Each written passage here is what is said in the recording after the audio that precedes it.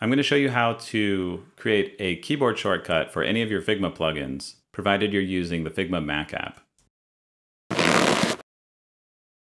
So I have a Figma plugin that I created called Pop Component.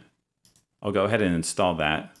And the ways you can access Figma plugins are through the right-click menu, or the Figma menu, or the kind of power user way to do it is using Command/ and then typing the name of it. That's a little bit faster, but it's not quite fast enough.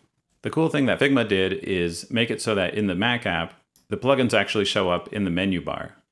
There's a feature on your Mac that allows you to add custom keyboard shortcuts for any menu item, so we can use that to create keyboard shortcuts for any of your plugins. So just note the name of the plugin, in this case, Pop a Component, then go to System Preferences, Keyboard, Shortcuts, App Shortcuts, and then click the plus button. So you want to choose Figma from this menu. To find it faster, you can type Fi to search through there. And then you type in the name of the component exactly as it appeared. In my case, Pop a Component.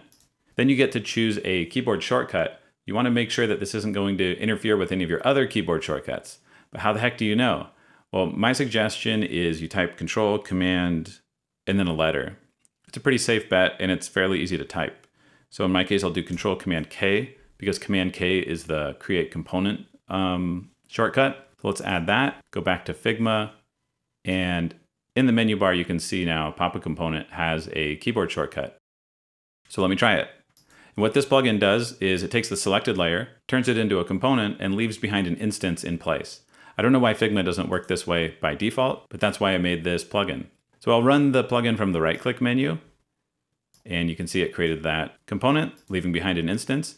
But now I'm going to try it again on this one, and I'll just use the keyboard shortcut, and that's just so much more natural and fast for me.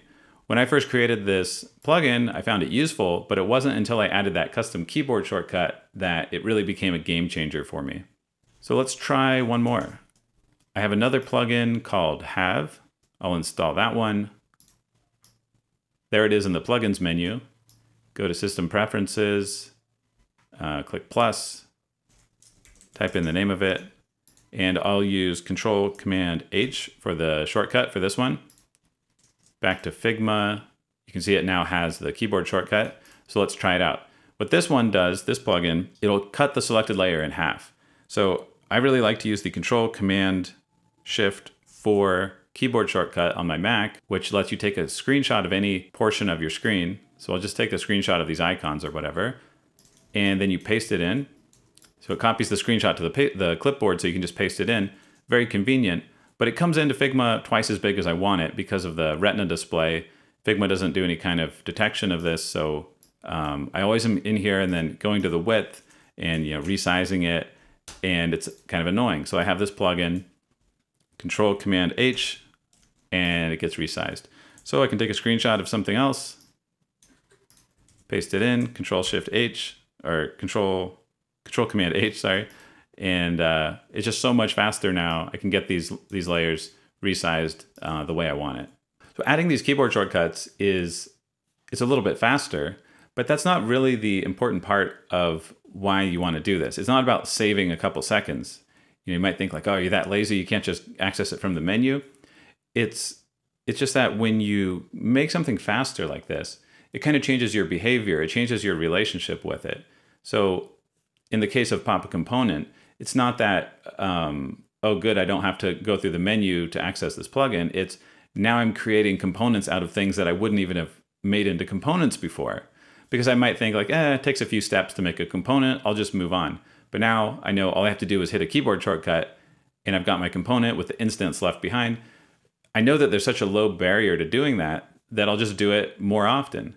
So it's changed my behavior, not just saved me time. So this technique works well for any Figma plugin. So I hope you find it useful for whichever plugins that you use. But I think it's particularly well suited for my two plugins, Pop a Component and Halve. So go and install those. I put links in the description so you can find them on Figma. I'm making videos that go in depth about each of those plugins for my channel, so you can check those out when they're published.